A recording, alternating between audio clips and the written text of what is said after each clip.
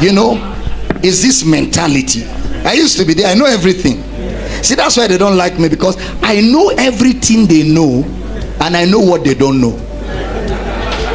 So they don't like me because I can expose all the things they are doing, but they cannot reveal what I know. That's the problem. Because in Nigeria, we have a forum where all fathers gather, and I'm a member. And that forum you can't join until you are invited. There are just about 120 of us. The whole of Nigeria. I'm a member of that forum. And when I started preaching the message of Christ, I was invited by the fathers. Whoever you know is a father in the forefront in the Nigerian ministry, they are all there. And I'm among them. So when I started preaching this message, and it was going all over Nigeria, they became agitated. So they summoned me. They summoned me. They wrote me later that I should come and explain this nonsense I'm preaching. And their intent was that they wanted to label me nationally a heretic. So I prayed and I prepared a 440-page defense of what I preach. The coordinator of the forum is very close to me, okay, because he too preaches the grace message. If you know Bishop Mike Okonkwo, okay, it's close to me. So Bishop Mike called me and said, Abel, how are you preparing to face these guys? I said, don't worry, sir. It's not an issue at all. There are more serious issues than that. So he said, so what are you going to do? He said, how many hours will you need? I said, 2-3 hours will be fine. Then I said to him, I've prepared a 440-page paper. He said, no, Abel, they will sleep. It's too big. So I compressed it to an executive summary of about 40 pages. And then we came that night. Everybody was seated. And I stood up before all of them. I mean, whoever is who, from Pastor Adegoye down, they were all there.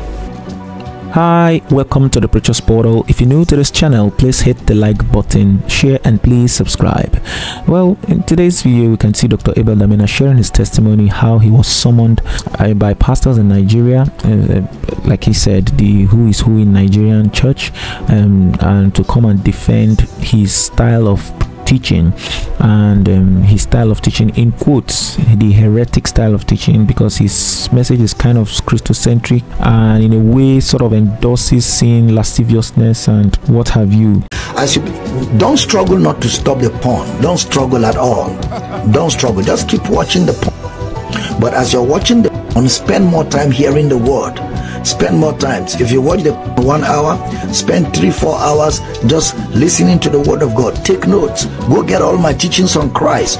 Just keep learning and learning and learning. After a while, you find out that your appetite for the porn is dying and your appetite for the word of God is growing. Before you know it, when you even see, you'll be irritated in a way, and at the same time saying that once saved always saved, and a lot of message that doesn't really sit well, especially because of the personal encounters people have had, and especially because of people's personal convictions, teachings, and all that. But what he has done, what good thing we know about Dr. Abel Damina has done in the body of Christ, has made a lot of people, begin to ask questions. Many people and Christians that we have today, they don't study the Bible for themselves. They don't have a personal communion or communication with God. They don't have a personal devotion, and he has actually led a lot of us into digging deep into the scripture and really understanding and separating the wheat from the chaff. And that is one good thing that he has done. Majority of us will not certainly agree with a lot of his doctrinal teachings and practices, but the truth is that the man is coming from somewhere,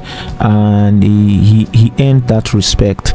And let's listen to how he engaged the pastors, and because he was actually summoned, and we have to look for this video. He was actually summoned by Nigerian pastors to come and defend what he talks about, and that is a good one. And like he said, he came and he defended it. So let's keep listening and see the outcome of the meeting, how it ended, and the fact that he mentioned names, and that is why we put the pictures in the thumbnail of this video. So keep watching. Please don't forget to hit the like button, share, and subscribe for more videos, because this is an expanding topic and more videos concerning this regard will be coming up shortly. God bless you. See you in our next upload. Bye for now. So I began with principles of Bible interpretation. Then I went into the concept of grace from Genesis, I traveled down to the epistles. When I finished, I said, this is what I go around the world preaching. Any questions? Any questions? So one of the fathers stood up, Abel Damina, very elderly man, maybe 70. Supposing a man is committing fornication and is born again and the trumpet sounds, will he go to heaven? So all of them said, answer, answer, answer. They thought that was a serious question. So I stood up and I said to them, in Bible teaching there are no yeses or no's, there is explanation. So let's go through scriptures. I began to throw the scriptures one by one and one by one and one. When I finished, I said, that's the position of scriptures, I rest my case. And the man said, no, I need a yes or no. So Bishop Mike stood up and said, you need a yes or no? Let me answer you.